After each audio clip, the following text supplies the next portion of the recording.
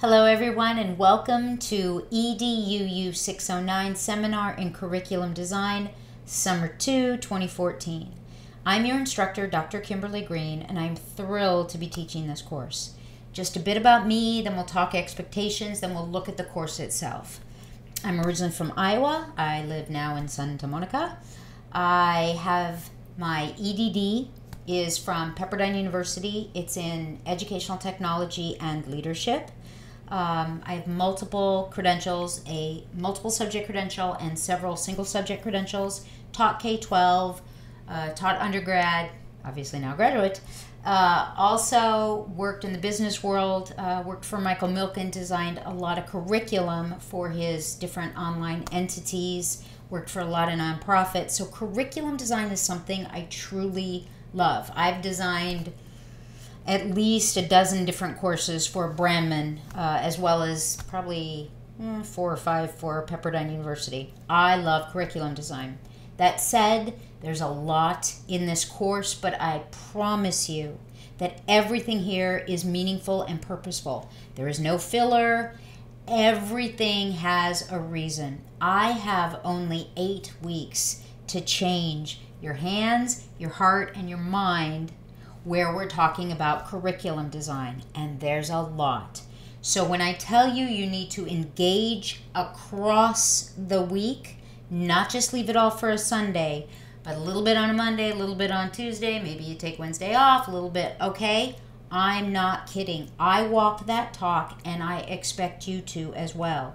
From me, you can expect a couple of things. Number one, I am very present in the course. I read everything.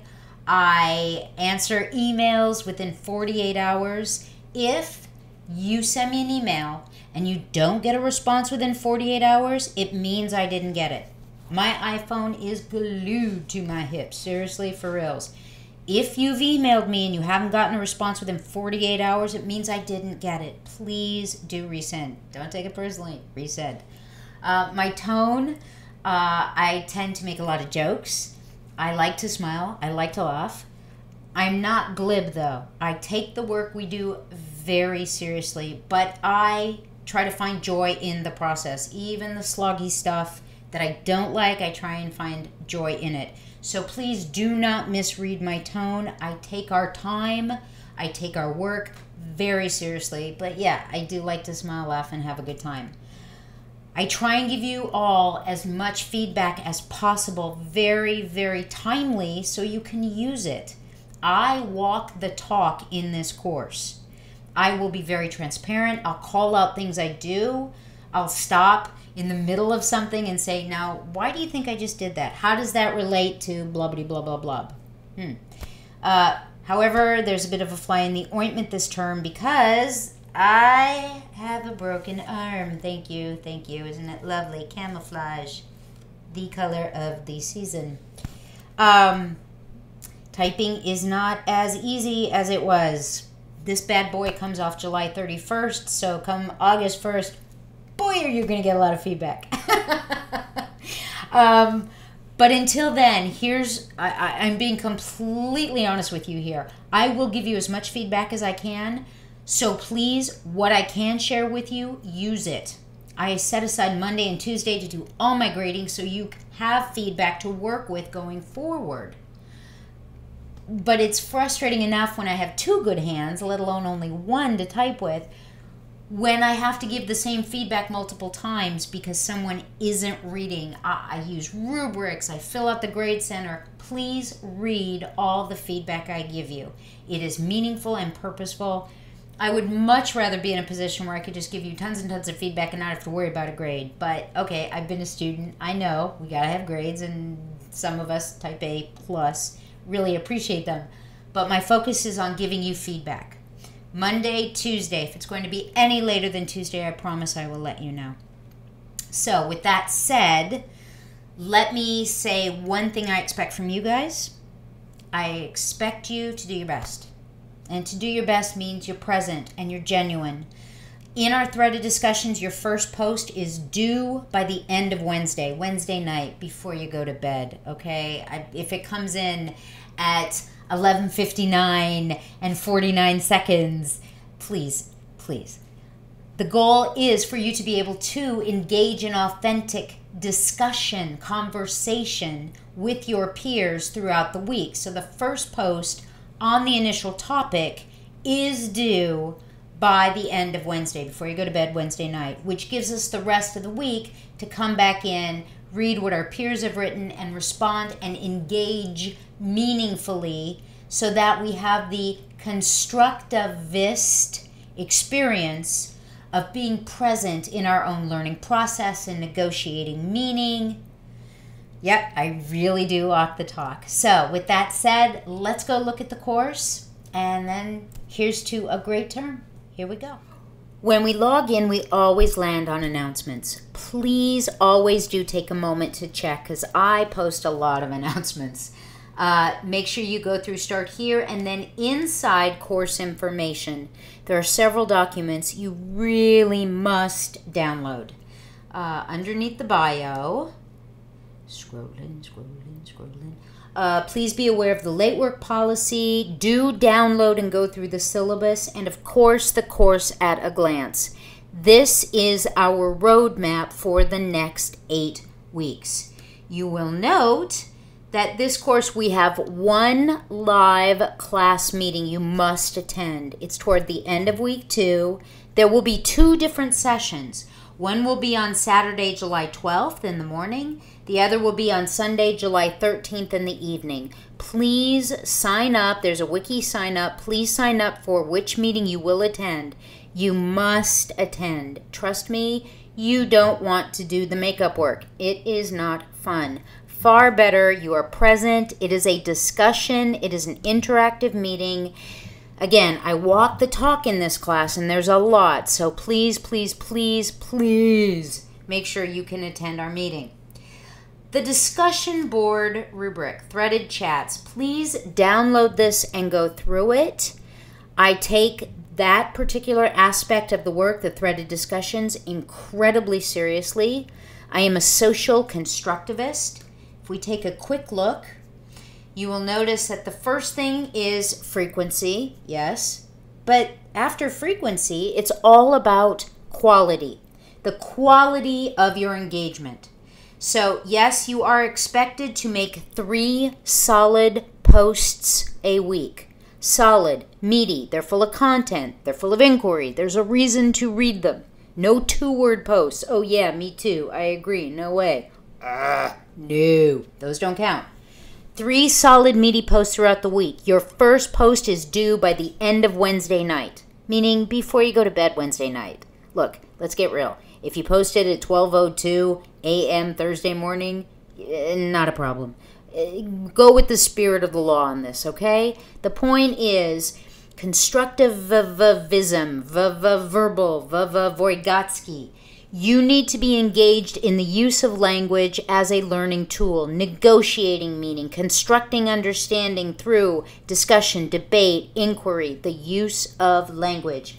3 different posts throughout the week. The first one is due by the end of Wednesday night, and then 2 more responses on separate days. What does that mean? 3 days, guys.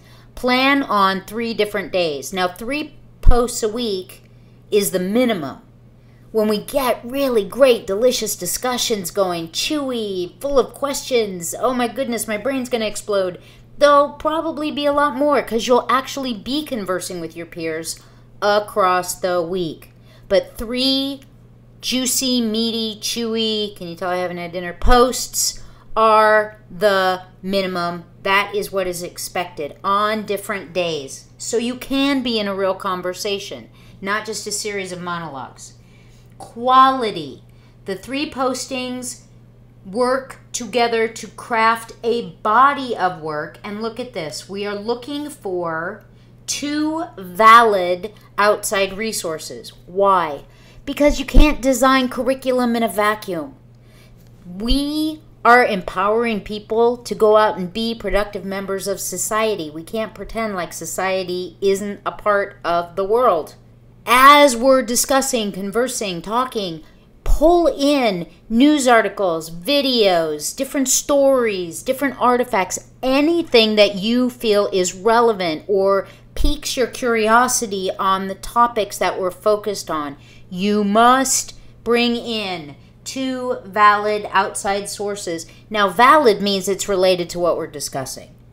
It could be something posted by a group that you think is absolute baloney, but it's relevant to our conversation. It's valid for what we're discussing that week. All right, moving on. 2 solid meaty posts. I need to see that you're actually reading and engaging with the work of your peers.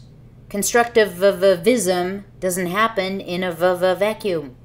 Okay? Please, relevant, not just great post. I agree. But wow, you know what? That was really interesting. I don't exactly agree with you, and here's why, but engage. And finally, adding significantly, elevating the level of discourse. We want to be those people who live at the top of Bloom's taxonomy, right? We want to be engaging in a higher level critical thinking. We want a safe environment where we can say, that doesn't make sense, help me understand it, or I feel differently because. Bring in your questions, focus on your inquiry. I am far more impressed by great questions that push us forward rather than someone who just keeps telling me over and over, well, in my classroom I do this. Well, in my classroom I do that. Well, that's awesome, but that doesn't really elevate the conversation. It just gives us status quo. Who wants to spend their summer doing status quo? Come on, guys. You're bringing your best self. Bring all of your best self. And I promise I will do the same. So those are our threaded discussions. Those are the expectations. Please, every single threaded discussion gets assessed by that rubric. And I will give you as much feedback as I can. We're still in course info, important dates and posts, dates and points. Okay, a few more things in here absolutely worth taking a gander at, but I want to point out a couple things. First of all, recognize that in week 4, you have a choice book activity. In this course, you will have 3 books. You have the Understanding by Design, you have the Blue Curriculum book, and then you have a book you get to choose. Either the Big Picture, the Saber-Tooth Curriculum, or Emergent Curriculum in the Primary Classroom. In general, I tend to recommend Saber-Tooth for high school teachers, middle or high school teachers. Big Picture definitely for middle and usually upper elementary, sometimes high school. Special ed teachers seem to really like the Big Picture as well. And Emergent Curriculum is for early childhood and early primary grades, but you have carte blanche. You can pick whichever one you want. Please go through this rubric and recognize this takes the place of what would be a midterm. This is not simply, give a book report. There's a lot that goes into this because you're being asked to authentically synthesize all that you've learned up to this point and demonstrate your understanding through the creation of an artifact. All right, again, this is walking the talk. It'll make more sense in a couple of weeks.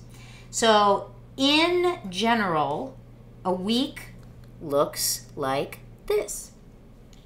We always start with our topics, then we move down and look at the icon. This is important. Notice it's a folder. What we're focusing on that week, what we're actually doing, the assignments and activities, are inside the assignments and activities folder. Look at that. Dates are always posted there. Bremen week begins on a Monday and ends on a Sunday. So in week 1, these are the different things that we're working on. So let's go on in. Now there's always below that, there is optional resources. Please go through these. These are here for you. If you don't have time, at the very least, look at what's there and download what you can. Again, I only have 8 weeks to change your heart, your hands, and your brain. That's not a lot of time.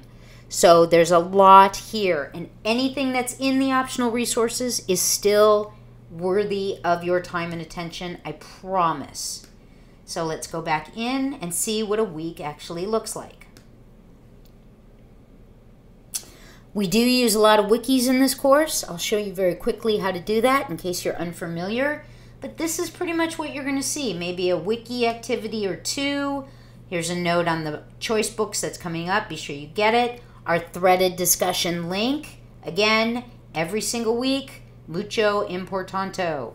Remember, to earn the maximum points, you are required to make a minimum of 3 postings per discussion on 3 different days. Okay, there it is. Okay, so let's go in and take a look at the Introductions Wiki. You click View to enter. And wikis always take a moment to load, especially the very first time. Here we go. So in our Introductions Wiki, well, what are you asked? You're asked to give your name, your campus, and maybe post a picture if you're so inclined. It'd be a nice thing to do. How do you work in a wiki? All wikis basically work the same way. See the little edit button over in the upper right-hand corner? You click on that. And you wait. Go get a cup of coffee.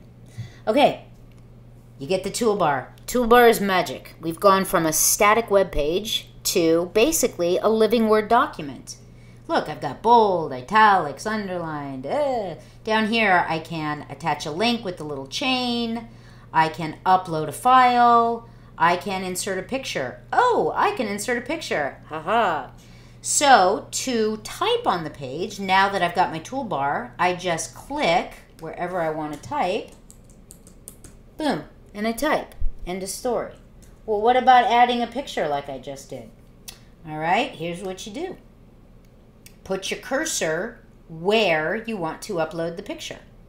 All right, I want to add my picture right there. And I go to, what was that icon? The one that looks like a tree, that looks like the picture of a tree? Insert an image. So I click. Now, this is a terrible interface. Image URL, it's okay. Look across from that little 1989 circa icon. That's your browse icon. Oh, this is so bad, but it is what it is. So image URL, go to the right, browse, boop. Now I get something that looks more familiar. Choose my file, and I select a picture. Select my picture, and there we go. Don't worry about the size. You can always resize it. I'll show you how. Well, this one actually turned out to be pretty close to the right size, but usually when you upload a picture, it's huge. All you need to do is click on it. See, I click on it, and then in the corner, I can drag the corner down to resize it. Click on the picture, grab the corner, drag it down. Only drag the corner. If you drag one of the sides, the photo will end up being kind of misshapen, and you'll be very interesting looking. We don't need to keep that, so I'm not going to save it, but you get the right idea. Click on the picture, grab the corner, drag it down. You can do it over and over and over till it's the right size. Now, this last step is absolutely crucial. Just like you always have to click Edit to get the toolbar to be able to work on the page, you always have to click Save. There's the Save and the Save and Exit button. If you do any work without saving it, it will not last. There is no shadow, there is no record if you don't click Save. What I tend to do is if I'm only doing one thing, go in, save and exit, I'm done. If I'm doing multiple things, multiple steps, I will click Save as I'm working, and then when I'm done, save and exit. Better safe than sorry. Save, save, save. When you're done, save and exit, and boom, there we are.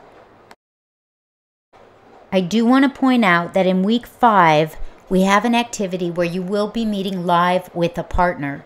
Now, you will self-select, usually in teams of 2. Sometimes we have groups of 3. If you want to do 3, just email me. It's fine. But you will be working on a data presentation. All the information is in the shell. You'll be doing research, looking for relevant data, and a piece of data that you think, you know what, maybe this isn't so relevant, or this could easily be misunderstood. You will put together a presentation, and you will give that presentation live to your partner. You set the times, And what you'll do is post, whether it's a PPT or if you do a Prezi, you'll post the URL inside a wiki. And then you will set a time, and over the telephone, you'll download your partner's PowerPoint or go to that Prezi, and you will take turns presenting your data presentations to each other live. Again, using the telephone. You don't have to worry about doing this online, and you guys set the time, but it will be a live presentation. The last thing I want to point out is that we have a blog, journal blog, in this course. Starting in week 2, you have a topic for you to take the time to reflect upon and post on your own journal blog page. Journal because it's personal, it's reflective in nature. Blog because it is an open forum. You'll note the button is on the left, and when you click in, it is a wiki. It's a wiki rather than something individualized only between you and the professor, so that throughout the course, your peers can go in and read your posts and comment. Now, please do not comment on anyone's actual journal blog page. At the bottom of every single wiki page, there is a space for comments. You put in a topic and then you post your actual comment. It's a comments section. The page, the single page, please only post on the one page. Don't be building out pages. This is a running, living artifact of your experience in the course, your growth and understanding starting in week 2 until week 8. So you will have a topic starting in week 2 all the way through week 8, and as well you will go and read the blog of another student and leave a meaningful comment. This is active, reflective work. Again, do not post on another person's actual page. Use the comment section at the bottom, please. That's our course. I'm thrilled to be your professor, and I look forward to a wonderful summer term. I'm an email away if you have any comments, questions, or chocolate you care to share. Thank you.